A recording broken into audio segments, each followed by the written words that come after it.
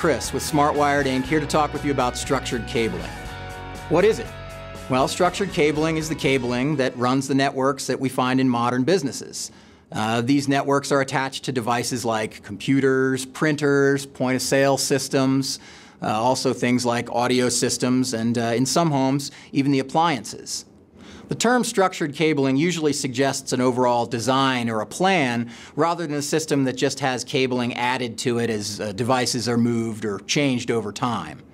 A good cabling design will allow for expansion and a certain degree of future-proofing so that you can add devices later down the line.